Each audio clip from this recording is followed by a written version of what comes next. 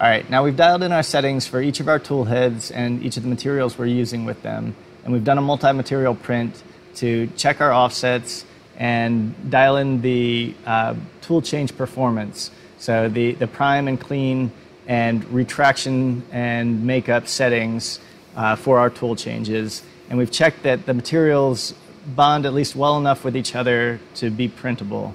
So now we can move on to our final print. So I'll pull up the model here in Solidworks. Let's see, flange. Okay, let's just talk quickly about how this model is built in Solidworks. So let me roll back my feature tree here. And I'm just starting with an extrusion of half of my part, since it's symmetric. And then I'm adding this little rib in the center here just to provide a little bit more stiffness. And that rib alone makes this a slightly difficult part to print because it's not just two-dimensional and there's this overhang here that's unsupported. So that's why we're going to use support material. So just added some fillets there, mirrored the part, and then extruded my part here. This is my stiffening feature in the back. And when I did this extrusion, I just deselected this merge result. So that just creates a new body. In Fusion 360, you would just select new body instead of doing this portion. It acts a little bit differently, but the steps would all be the same in Fusion, basically the same. And then same thing, another extrusion for that top portion of rigid material. But then if I was to go to print this part at this point, I have these overlapping regions, which Solidworks is showing with this hollow discoloration here. The machine would try to print those regions with both materials. So I need to make sure that the part is well designed for printing by not having any interfering sections of material and making sure that where one material ends, the next one begins, and I don't have any gaps or voids there that will cause delamination of the material. So to do that in Solidworks, I copied this body and then did a combine feature, which is a little counterintuitive, but in the combine feature in Solidworks, you can choose to add, to subtract, or to find the intersecting regions of the two bodies. So I subtracted the one body from the other, and then that consumes one of the bodies of that feature. So that's why I did the copy first. And then continuing on, I did this extrusion or this boss extrude feature for support, and just extruded it up to just above the region where I know I need that support. So to make sure that I capture that fillet and all the features that require support. So those features, and then here these regions that would be where the underhead of the screw contacts. So then again, to not have that extruded body overlap with the rest of my part, I copied the part and then subtracted that from that extruded body that I just created. And so now we can see that all those materials are coincident with each other and there's no overlap. And then here, if I hide this part, I can see that these little regions here that support the fillets on the part, they go to a feature size of 0 right at the top. They go to just a perfectly sharp corner. And that, of course, won't print. We'll only print up to a layer or two below that. So to get rid of that, I just did an offset here and then extruded that geometry to increase the width of that feature. So now I have enough material there so that our slicer will actually print that region. And here's our default configuration with all the bodies, all three of them. So we have our PVA support, which is that yellow body there.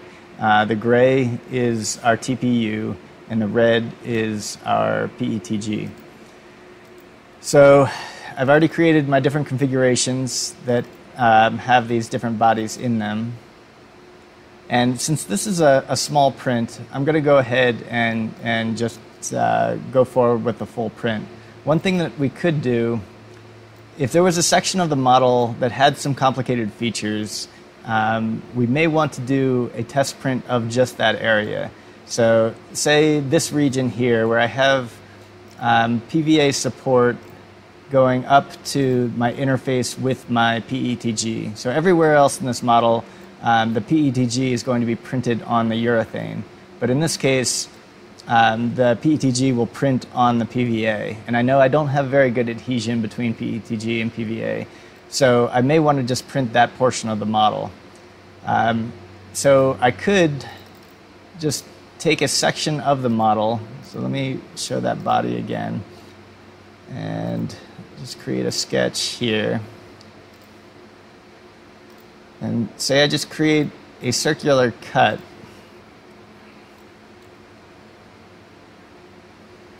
Let's go extruded cut through the model, and I'm going to flip the side to cut. So then I'm just going to be left with that region.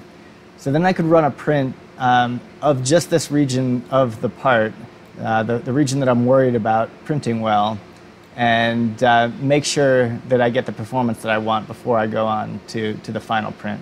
So in this case, it's only a few hour print, and it's not a lot of material, and I'm fairly confident that it will print well, so I'm not going to do that. But for a much larger print, say one that was going to take 10 or 15 hours and use a lot more material, I would do a test print of a region of the part like this. So let's just get rid of this. And this.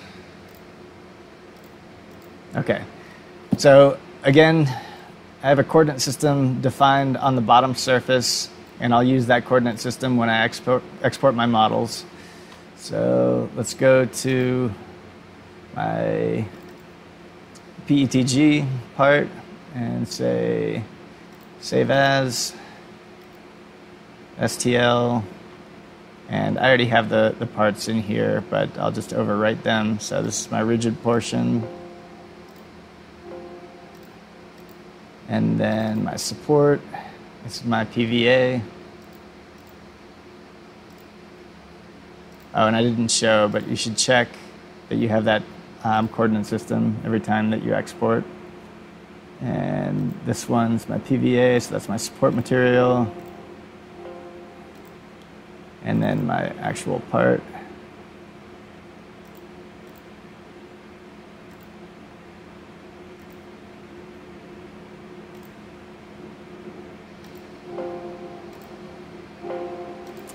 Okay, so then let's go into Simplify and hide that disk that we printed. Import these three. And then select them all again. Edit, align selected model origins.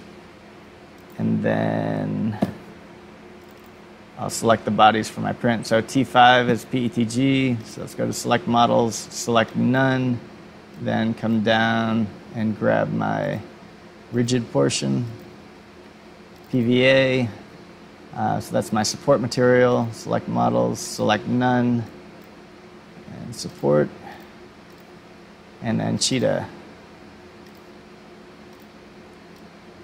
is my actual part, or at least the flexible portion of my part. Okay, so then I'll select all my processes, prepare to print. And that looks good. So just double check that I have the right tools selected for the different regions. And now save toolpaths to disk, quiver flange, and then I'll run my post processor. Still have my temperatures defined. I still have my auto clean functions on. And then grab my file. And I'll still slow down that first layer since we did that in our test print. You know, one thing that you really don't want to do when you're printing your final part is make any changes to your process. So whatever worked best for your test prints, for your small parts, make sure that you use that for your final print. It's just an easy way to get frustrated is you think, oh, there's just this one function that I know will make an improvement. You know, I'll change my retraction by a half a millimeter or something. And it can be disastrous sometimes for a large print. Okay, so that my PVA is tool 4, layer is just 1. Speed factor, I'm going to slow that down to 75%. I think that was the last value I used.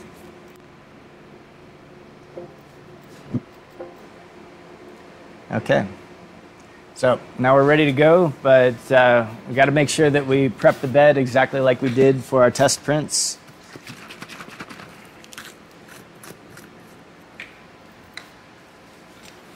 So we'll take our adhesive. I'll just pour a little bit on the bed, move it around. Make sure not to leave any excess residue.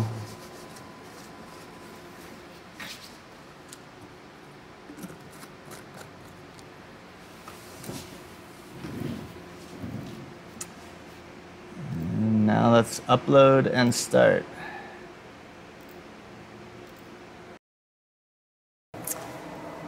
Okay, so that print finished and it looks pretty good. So I'll scrape it off the bed. And with PVA, you don't need to apply acetone to remove the part from the bed. It releases pretty easily. And then you can peel off what you can by hand. It's one of the nice things about PVA is that the layer adhesion is not that strong. So you can do a lot of the removal of the support material by hand. And then for the parts that are embedded further into the material, we'll drop the part in a bucket of water and come back in a few hours and take a look.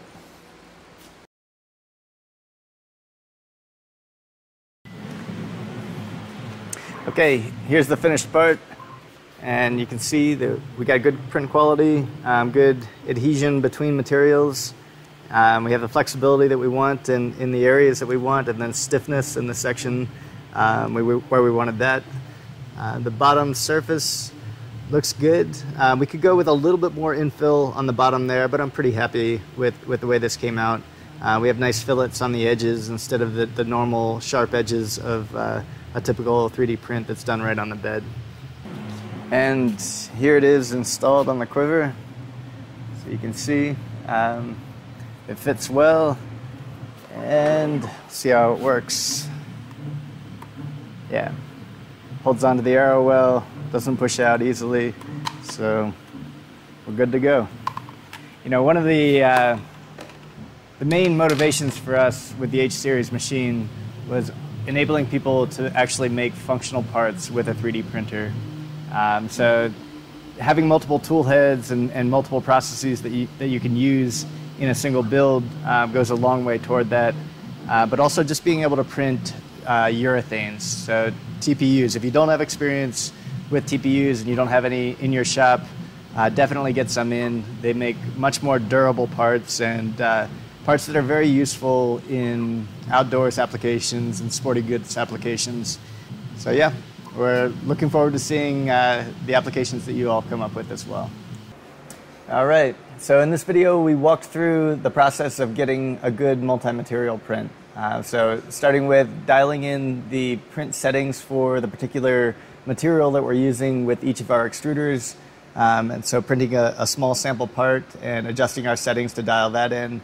Then we switched to doing a multi-material print and just dialing in our tool change settings, adjusting our retraction, our temperatures, and then if necessary, adjusting the mechanical action of the cleaning station and the location of the turret where it actually interacts with the cleaning station.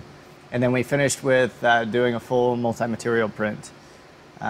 So if you guys have questions or comments, please leave those in the forums at diabasemachines.com, and we'll see you in the next video.